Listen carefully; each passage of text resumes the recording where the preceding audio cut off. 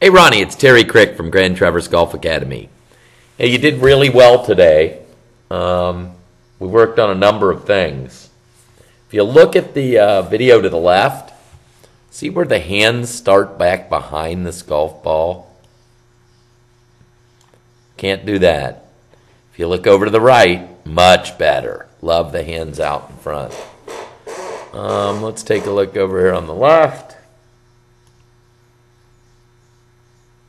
Upper turns it back to the right post.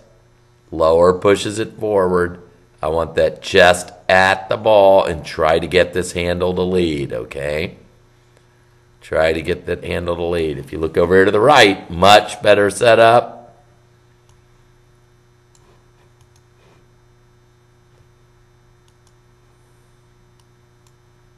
Set.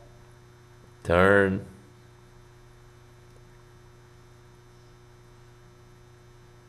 I'll give you a tie at the bottom. So let's keep working on it. You know, we worked with the impact bag, all that kind of thing. Remember, the hands can't release unless the chest is at the golf ball, then the hands will release after they pass the sternum. Keep the golf swing simple. From the belt up loads the right post.